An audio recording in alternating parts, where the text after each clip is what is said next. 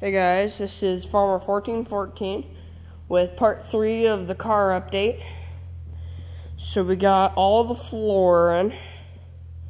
Took the bar that was in there out. Did some sanding. I gotta finish a little bit of sanding here and there.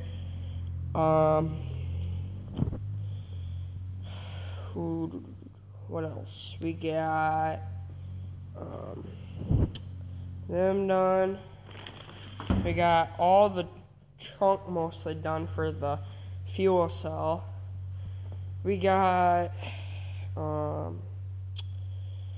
let's see, we got some extra steel ready for doing some other work on it.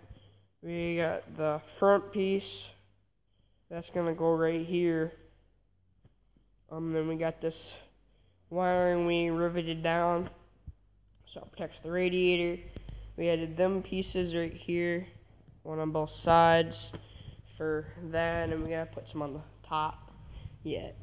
We got our angle iron and all of our front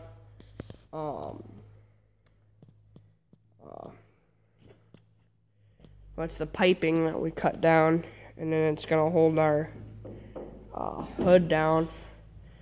For that, we got this piece on to hold the radiator top on. It's not finished yet. We gotta do some more tacking and stuff. On the bottom, as you can see on the radiator, we got some channeling that we welded on to the bottom so we can hold the radiator on. So, since we put the hood scoop on, it's pretty sweet, and filled that in over there, it's made the hood very straight. So when we put our clips in, it does hold it down into shape, because it's pretty flat. So once you put the front end, everything down, it looks pretty darn good once you got the clips in. So if they wanted to cut the hole out, we wanted to have done this, but it just looks better. Once you put the clips in, the hood looks practically normal.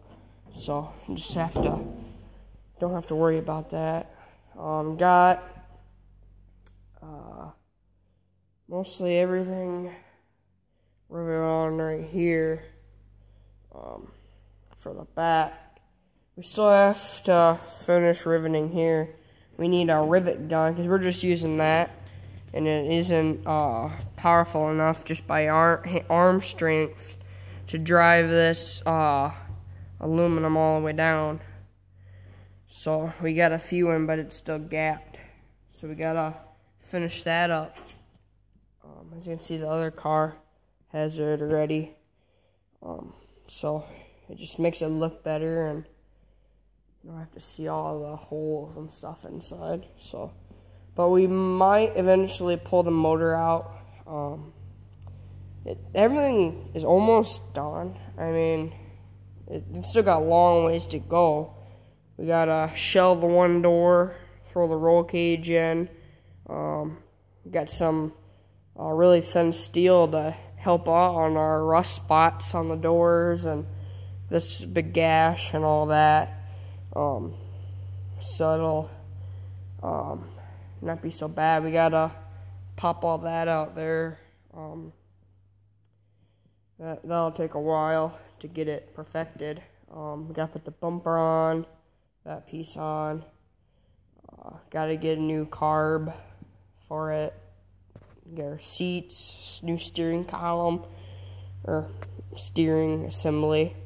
Gotta switch our gas over, get all of our gauges on, paint it. Still gotta put on our tubing for our clips on the back. It's still kind of goofy the way they used to have it, so it isn't as good, because they cut out a hole there and we had to fill that in. But we got to put the roof back on after we get the roll cage in. So I got to clean it out. And I still got the old seatbelt, I think it takes forever. It took me forever just to try to get it out, and it's like a stripped bolt. We're probably gonna plasma cut it out because it's so stiff in there. So that's really all for part 3. Yeah, there ain't too much left. Still got to get our rims, and tires, and all that stuff. So it's gonna need that. We just got it on the jack stands or whatever right now. So that's really all. We got work on the other cars to do still, so that's gonna take some extra time. And that is really all for part 3. I know I haven't done too much since the last video, but a lot of it's taken a long time. Like this floor, both sides probably takes a week because it's just, you have to keep cutting it down to size to make it fit, and it's a pain in the butt.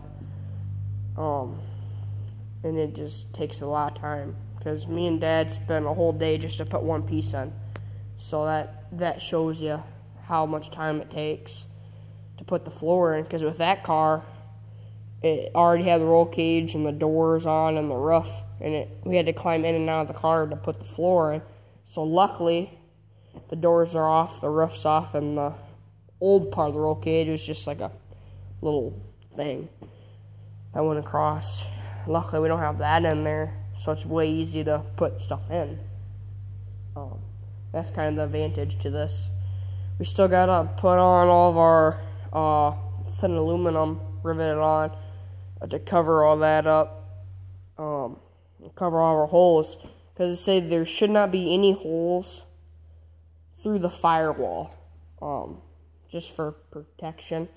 So I just have to fill them, and we did take a few out, so it'd be easier to do some other stuff. And that's really all. We got to get some more steel for the rub rail on the other side, and the roll cage is going to need a lot of work, as you can see. Gotta figure out how to cut it down to get the other seat in there, which probably won't be too hard, I guess. But we gotta get a whole bunch of extra tubing so we can connect it to the doors. Some extra strength, I guess, if you want to call it, to protect the drivers.